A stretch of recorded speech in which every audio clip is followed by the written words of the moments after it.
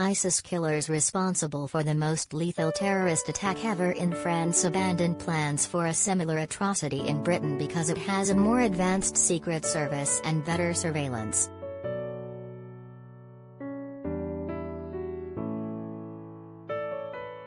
The revelation comes as 20 alleged members of the cell that murdered 130 people in Paris on November 15, 2015 are judged in the city.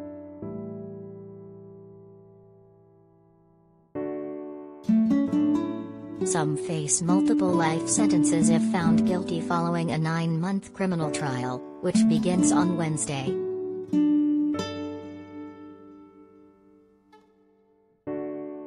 Among them is Mohamed Abrini, a 36-year-old Belgian national, who is also said to have been involved in attacks in Brussels in March 2016, in which 32 died.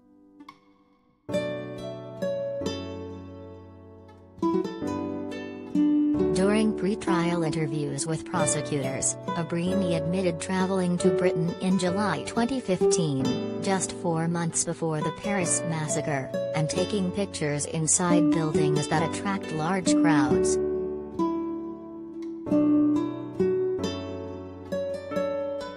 They included Old Trafford, the home stadium of Manchester United Football Club, and the Arndale shopping centre.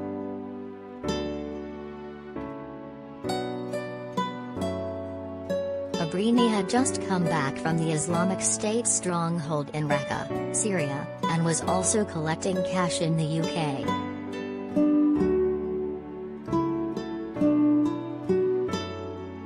But he insisted that there were no plans for an attack in London, Birmingham, or Manchester because Britain has a more advanced secret service than the French.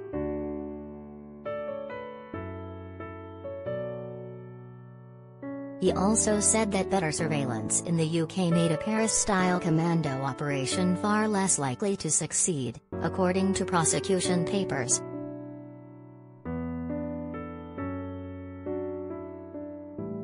Beyond Manchester, Abrini also travelled to Birmingham, where he took pictures of the city's Bullring and Grand Central, the largest shopping centre in Britain.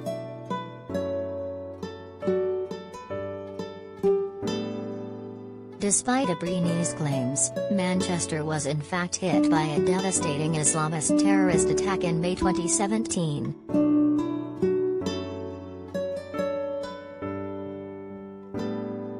Suicide bomber Salman Abedi, 22, killed 23 people and wounded more than 1,000, when he detonated a bomb at the Manchester Arena following a concert by the American singer Ariana Grande.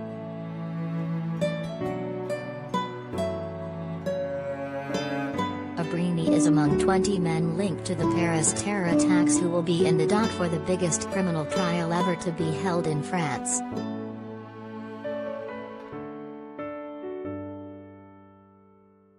Judges are hoping that Abrini will be cross-examined in the trial, in which his old friend, Salah Abdeslam, 31, is also being tried.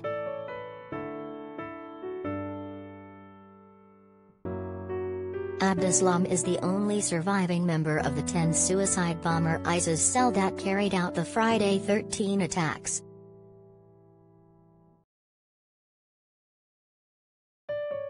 He was meant to blow himself up outside the Stade de France, where France were playing Germany in a football international attended by 80,000 people including President François Hollande.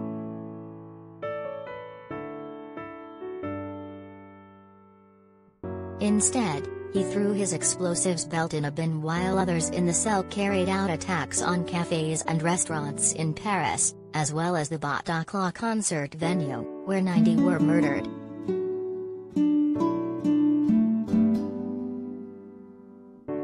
Abdeslam fled and after a 4-month manhunt was arrested at a flat in Brussels following a shootout.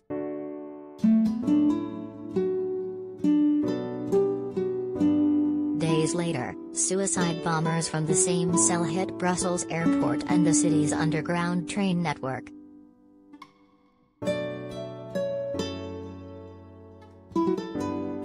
Of the 20 involved in the Paris process, 6 will be tried in their absence because 5 are presumed dead in Iraq or Syria, and 1 is in prison in Turkey.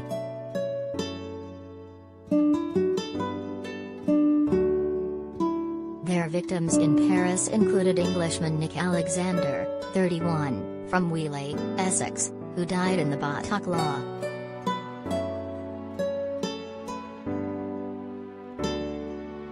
Matthew Kires, a lawyer for 21 Bataclan survivors from the UK and Ireland, said the trial would be a search for the truth.